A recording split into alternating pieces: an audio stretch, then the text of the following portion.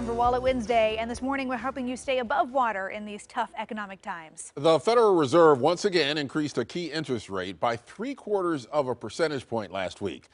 Although that is a small bump, it has big implications for all of your debt. And joining us live to tell us what this rate hike means for Oregon residents is debt expert Mary Jo Terry. Good morning. Good morning. Well, just talk about in general, how does this interest rate increase impact our finances? Well, the first place that's really going to hit your wallet is with credit cards. So most of us have anywhere from 2, 3, 4, up to 5+ credit cards. And what you're going to see is your APR rates are going to increase.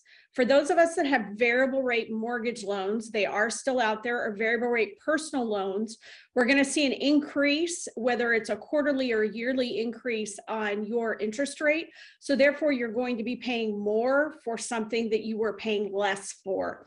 That could even be a car loan. Some of us have increasing car loans in the variable rate market, and we're going to start to see that we're paying more interest, and it's going to take us longer to pay those loans off. I think that's a good way to kind of put it in perspective too. It's not just, a new mortgage if you're buying a house. If people think, oh, I'm not shopping for a home right now, these are all kinds of ways that it can affect you. So what should we be doing right now in terms of paying off credit cards? Let's talk best practices. Best practices is to really first find out how much you owe. Take each of your credit cards, figure out what the balance is, and then take a look at your APR rates. Obviously, the higher APR rates, we want to use that credit card less, and we also want to get it paid off sooner.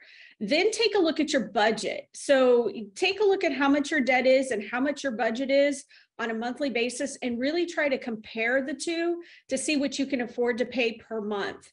Once you've got that determined, see if there's any opportunities for you to maybe transfer your credit cards to a low entry rate. A lot of your existing credit card holders will give you the ability to transfer that debt from one credit card to the next. Even during a lower rate, you should have the ability, even if there's fees associated, to significantly combat the amount of interest that you are currently accruing. Now, if those things aren't looking good for you, you can also look at getting a personal loan to consolidate.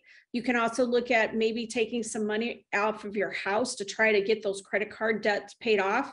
Or we could go the old-fashioned route, which is really just looking at different ways we can cut our budget and prioritizing credit card debt to get it paid down, and hopefully get you to the point where you can pay it off every single month as you go through, and really prioritize based on what's your highest interest rate, right? If we can lower that interest rate and lower how much you're paying, you're going to pay those credit cards off much faster. Yeah, you talked about maybe taking some money out of your house to pay higher debt credit cards. Keep in mind, those home equity lines of credit, those rates are going to be rising too, although they're much lower than credit card debts.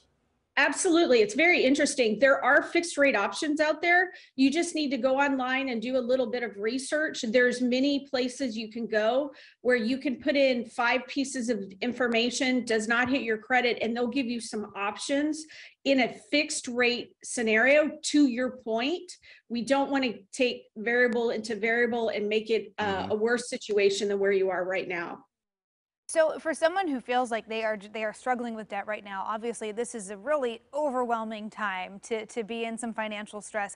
What resources are out there for someone who just kind of needs to figure out where to start? Well, there's resources through your credit bureaus. There's resources, just simple online budgeting tools that don't cost anything.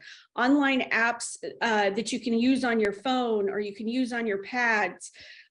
There's a lot of tools out there that you can get for free, which is obviously incredibly important to help you put a budget together. Also, take a look at little things like your subscriptions, right? We may have subscribed to something that we no longer need, or we realize we don't watch that channel. Also, go in and do little things like using digital coupons, which sounds very small, but could save your family a significant amount of money every single month. And then also look at the ability to do some comparison shopping. Go to your cable company, go to these others, and actually call and say, hey, can you do anything to cut my rate? You would be surprised, if you're a loyal customer, what you could save every single month. But I could continue to give you lots of miscellaneous strategies to really help cut the situation that we're in, because we are all feeling it, especially with rising fuel rates, which is a very good thing that you guys were just talking about. Propane's going up, natural gas is going up, the cars are going up. The list goes on and on. Yeah, we've got to pay close attention to our finances now because the landscape is changing. Thanks for the advice, debt expert Mary Jo Terry. And for more financial advice when it comes to credit cards and student loans, watch our previous Wallet Wednesday segments on coin.com. It is.